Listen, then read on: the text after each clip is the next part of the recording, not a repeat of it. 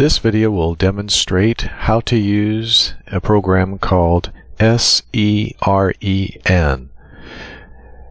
And it's a Linux program that you have to compile yourself, or you do have some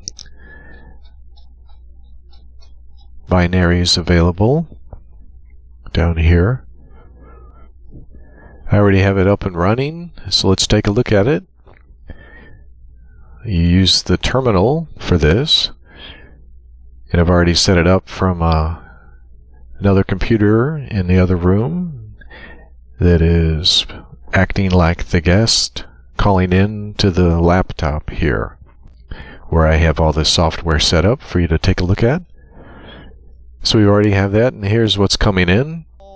Grounded tower, and most every tower is going to be grounded unless it's a hot AM tower. It's going to act like a tuning. So it's fairly easy once you get it compiled to set it up. You just enter a terminal command, and then from here you enter the IP address to connect from the guest to the host. And the guest needs to port forward, but all that will be in the web page there. You can look at that later. So we have some metering, and we've had this going for a couple hours now, and still less than 1% packet loss. The audio quality is very good. So let's take a listen to the incoming. Near AM broadcast stations to be detuned to avoid influencing AM radio signal patterns. The chart here shows some of the regulatory considerations. You will find different styles of detuning on each cell tower. So that's pretty good, and it's a kind of a peer-to-peer, so the latency is very low. You can also text message right here in the terminal. So you can chat back and forth with your guest. Room for some outline and notes. And we're using the jack audio connection. And we have it loaded up with Wine ASIO and a VST host for my microphone.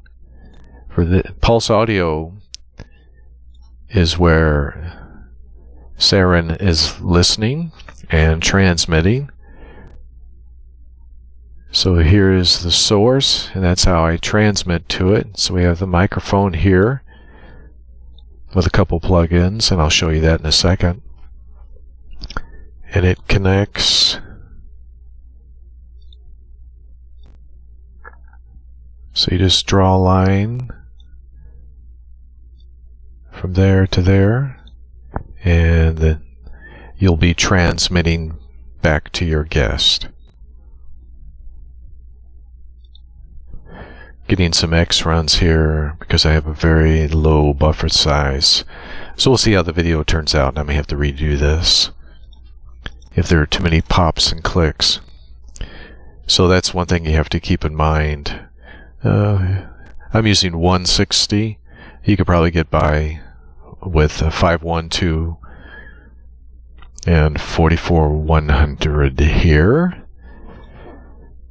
So I'm going to take that off because I'm hearing my voice coming out of the other room. So we'll disengage this. And continue here. So we just have some spectrum analysis. The top is the incoming. The bottom here is my microphone. Same thing with the scope here. Just to keep an eye on your waveform. Make sure you're not clipping, or they're not clipping.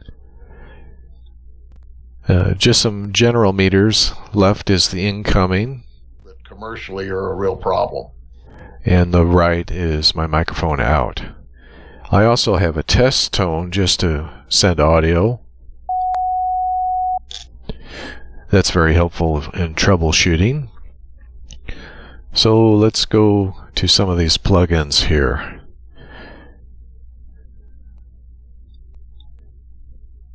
Could go well out of whack. And we'll go from this side here. This is my microphone. We're using, in subtract mode, Reefer. Is a Reaper, one of those replugs that are free to download. And I just have everything set at the bottom, a very basic noise removal. Here's what it sounds like if I don't use this. You may have heard some hissing there. We also have AGC, so it tries to keep everything at -3 dB. And right here is my microphone on the right side and the incoming on the left. And again, we're trying to keep everything at -3 dB. And let's go to the next one here. So here's the incoming. So your guess may vary in volume, so this helps to keep it. And I'm keeping initially to -15. We also have it doing this, and that takes some of the whoosh whoosh sound that you get when the AGC kicks in and amplifies. So I found that very useful. Let's see if I can demonstrate that. When we went in there was have them strip all of the old coax off the tower, go through it top to bottom, rebonding everything, and it was as much a matter of making it stable. Had it been stable, the station perhaps could have operated, because it's not important what your tower impedance is within reason. But it also, with that degree of coupling, obviously had a large effect on its supposedly non-directional pattern. So, in the last 20 years, I myself have been involved with detuning cell towers. And while I was doing some of that work, and one time I did some work for your... And so that's just, on your side, you can control quite a bit of the audio quality.